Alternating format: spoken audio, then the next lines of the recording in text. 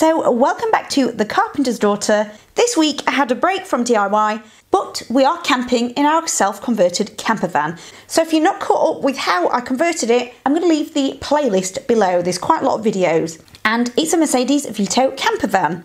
But pretty much the day I finished our bedroom renovation, we'd gone up north for some cooler weather, which meant we'd gone from one extreme to another because we'd been in a heat wave and we're going to experience a lot of rain like it's winter time. So our first pit stop was Scarborough in North Yorkshire. It's a beautiful place and we've been several times, but we thought this was perfect to stretch our legs and our furry friends' legs. But if you've never been here before, there's a cliff you can walk up, but we were here briefly, but we decided to save our legs and took a ride up the funicular. I can't say that very well, but it's a train ride up. It takes maybe about 30 seconds and it's £1 each. The dog was free. It was quite a fun ride. Then it was time to head towards Scotland, and it became quite a challenge to find anywhere that had some good weather. But we really wanted to go to Holy Island, which was near Berwick-upon-Tweed. And of course, with it being peak season, we couldn't find a campsite that wasn't hectic. But thankfully, we found this one called Budle Farm Campsite with a great view. It was about a 20-minute drive. So I will leave location links below if it helps anyone. And this was £10 a night. It wasn't that busy, but that's probably because there were no showers or toilets, just an Elson point and a water point. And we much prefer a location like this where it's got direct access to the beach rather than being too inland. It was a very windy Saturday afternoon. In fact, I had to woolly up and wear my thick winter coat. And yes, I took a cuppa down with me. So now it's the next morning and we thought, yeah, let's go for a long walk. But the downside about this location is that it takes 4 hours and 24 minutes, according to Google Maps, to walk to Holy Island. And we've certainly done long walks like this, there and back, and then it just wouldn't stop raining. Again, incredibly windy, but nothing stops hands.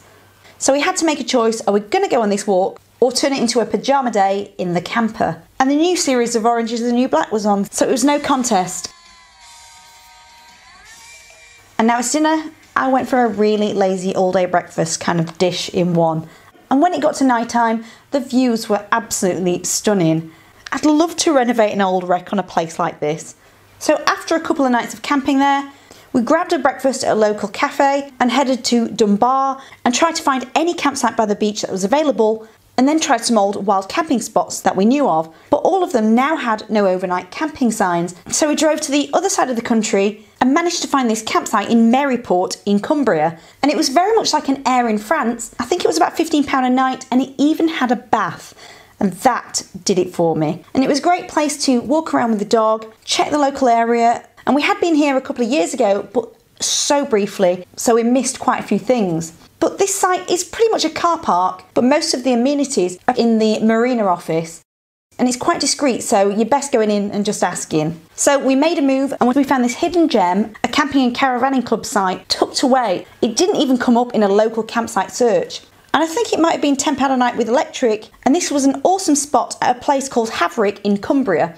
But I highly recommend this campsite because it's tucked behind the dunes and there's loads of places to walk around by the sea where you can have your dog off lead. And from what I remember, the area was famous for iron mining. But later we'd realised we'd accidentally lost Hans's lead and head collar. So we had to go all the way around and walk back. And that's when I strangely realised we'd been here before, because there's a very bumpy track that you can drive on, but I couldn't believe I hadn't realised until I got my bearings right. And the local fish and chips is probably the nicest one I've had in quite a few years. So we're now towards the end of the week, and this camping trip didn't really go as smoothly as we were hoping for, and everywhere we tried to go thereafter, the weather was so bad. So we tried my father-in-law's suggestion, and that was to head to the Rutland Water Reservoir. This is such a stunning place, and I can't believe we haven't been here before. And out of all of the campsites, this one was our favourite. It was pristine. There were no showers or anything, but we were only there for one night. And again, it was a camping and caravanning club site, but it was members only.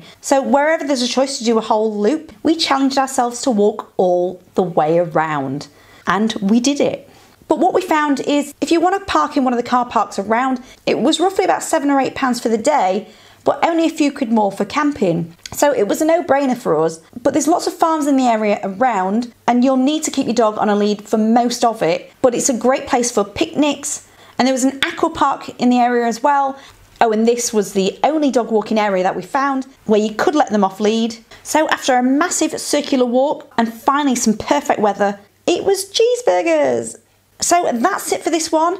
It wasn't quite our usual holiday, but we did find some hidden gems, so I'll leave all the links to those campsites below, and hopefully I'll see you next week with a DIY project.